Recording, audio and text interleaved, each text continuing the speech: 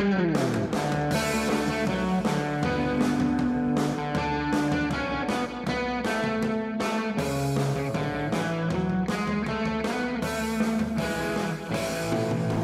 and welcome to the How to Live in Denmark podcast. I'm Kaysander Mellish. Denmark was in the world media this week because our Prime Minister, Helle Thorning-Schmidt, took a selfie with Barack Obama and Britain's David Cameron at the funeral of Nelson Mandela in South Africa.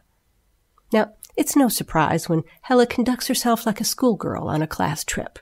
She did the same thing last year when she spotted Sex and the City actress Sarah Jessica Parker on the street and rushed after her crying, "Hey, I'm the Prime Minister of Denmark."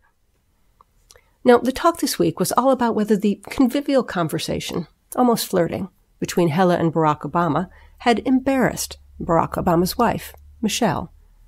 No one ever suggested that Helle was behaving in a way that might embarrass her husband. That's because Danish politicians don't have sex scandals. French politicians have sex scandals. American politicians have sex scandals. Danish politicians have tax scandals. They could be bedding down every night with a chimpanzee and the Danish media wouldn't touch it. What the Danish public cares about is, are these guys paying every crown of their giant Danish taxes? Because I am, so they better be. Or did they or their spouse fail to meet the full non-residency requirement necessary to avoid the top tax on annual income? That was a real scandal, by the way. In general, Danes are not gossips, particularly about the sex lives of people they know. It's partly the Danish fetish for privacy, partly the basic acceptance of all things sexual, and partly the lack of naughty excitement about all things sexual, as I discussed in the podcast last week. Gossip is not really exchanged or enjoyed. A few years ago, at a work party, I saw two co-workers who were married to other people leave the party with their arms around each other. When I mentioned it to some other colleagues at lunch the next Monday, their sudden silence made it clear that they felt the person who was behaving inappropriately was me. But there are some people whom it's generally agreed it is okay to gossip about. These are the people who appear in the Danish weekly color tabloids sold at every supermarket and kiosk. One thing you should know about these magazines is that unlike supermarket tabloids in the USA, where I come from, you're not allowed to flip through them while you wait in line. You touch them, you buy them. But they're also available for your reading pleasure at pizza joints and hairdressers all over Denmark. Anyway, this set of people it's okay to gossip about is relatively small. We're talking about anchors on local news channels, football players and their girlfriends, the stars and judges of reality shows. In these weekly tabloids, they openly discuss their romances, or lack of them, their children, or lack of them, their beach vacations, and the hats and dresses they wear to galas. There are a surprising number of galas in Denmark. Nevertheless, it being a small country, you're bound to know some of these people personally sooner or later. I have an old friend who works for DR, the Danish public broadcaster, and while I was waiting in line at the supermarket to buy cat food, I found out she was getting divorced. Very interesting. But the real star of the weekly tabloids, and the foundation of all Danish gossip, is the Danish royal family. It's the world's longest-running soap opera, more than 1,000 years old and still going strong.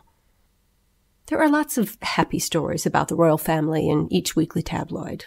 Happy, happy, happy. They're spending family time together. They're going to galas. They are an inspiration to us all. Behind the happy family pictures, outside the tabloids, there is an entirely different undercurrent of royal gossip. Various princes are said to have different fathers than the officially announced candidates. Lots of examining family pictures there, comparing face shapes and eyebrows and noses and hairlines. There's also a long line of gossip about the Queen's husband and his supposed extracurricular activities. Now, the man's now nearly 80, but according to the rumor, the Queen has said she would abdicate if these down-low activities were ever disclosed. Another standard rumor is about the former Queen Ingrid, this Queen's mother. Ingrid was supposedly a kleptomaniac. Supposedly she'd go through stores and people's homes, picking up items and putting them in her purse. And then a lady-in-waiting would come after her and pay for everything. And then there's nonstop chatter about the sex lives of the younger royals.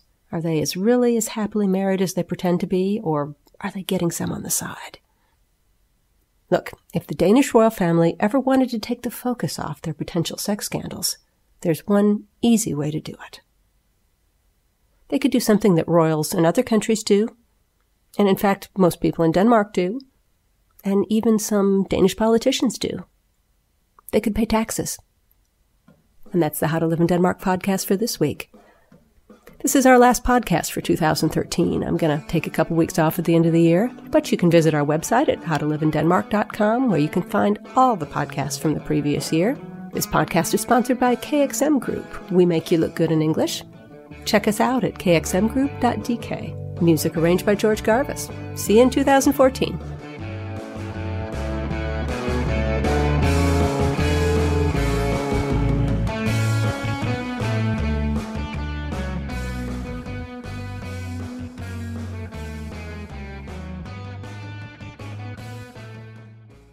Remember, the How to Live in Denmark book is available for download on Amazon.com.